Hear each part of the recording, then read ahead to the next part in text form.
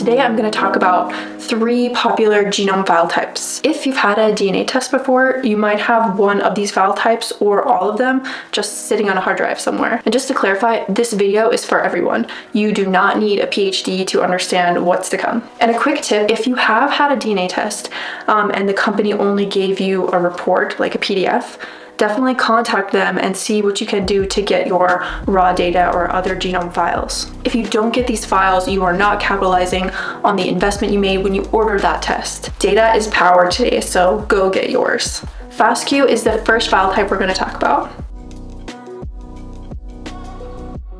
Imagine that the sequencer read off 150 letters of your DNA at a time and spit out each 150 letter block into a file. This is what the Fastq file is.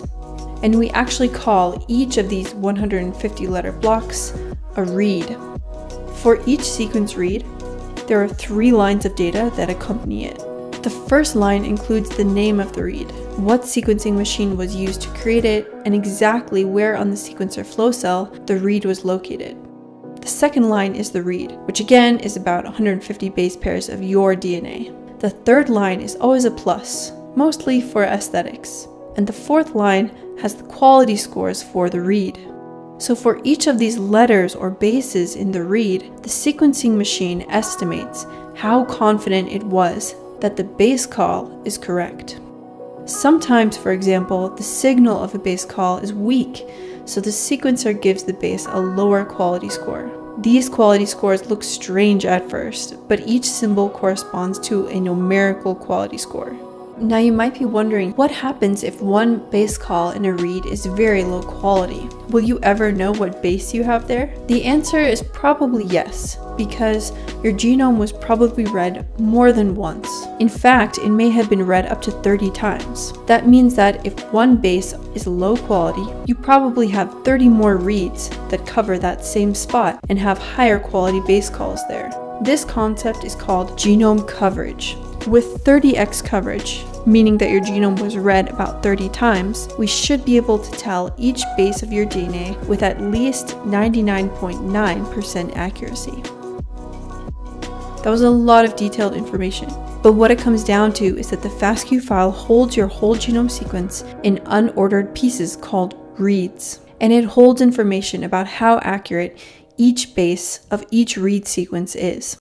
Now, if we pick a random read from your Fastq file, we will have no idea where in your genome the read is coming from. We don't even know what chromosome it's on. So what we have is a very big genome puzzle on our hands.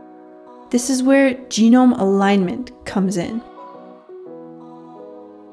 Genome alignment is the process of taking each read sequence from your Fastq files and finding where it came from in your genome. This is done using the human reference genome.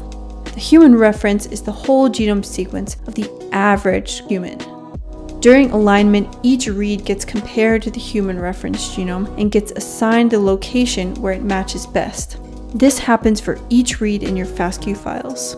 At the end of the alignment, you'll have your whole genome sequence in order, and this is what's stored in a BAM file.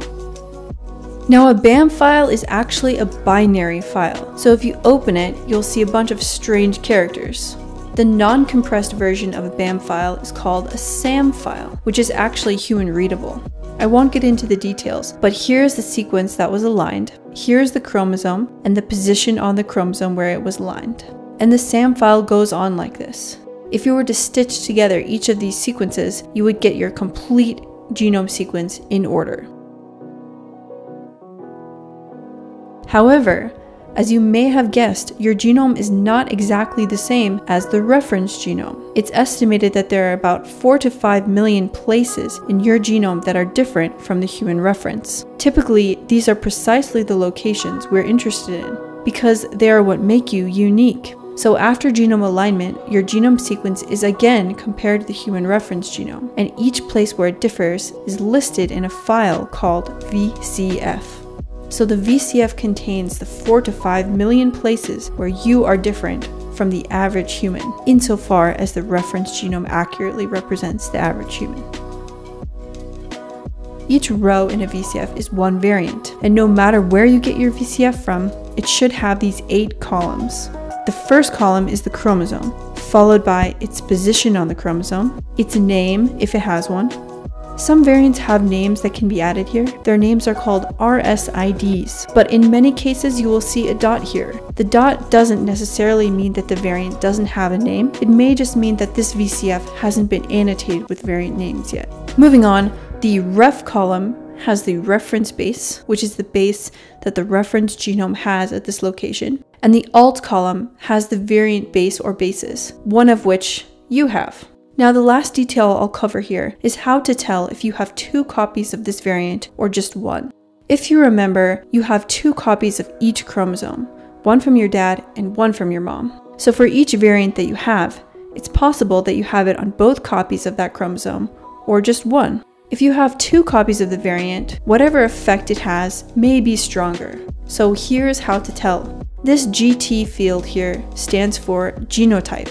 Here, the 0 represents the reference base and the 1 represents the variant or alternate base. If you have 0, 1 here, that means you have only 1 copy of the variant. If you have 1, 1, that means you have 2 copies. We also call having 2 copies being homozygous and 1 copy heterozygous. You now have a basic understanding of Fastq, BAM, and VCF files. In the next video, I'm going to cover cool things that you can do with each of these files without any technical experience. Thanks for watching. If this was useful to you, please subscribe and give a like. Thanks, guys.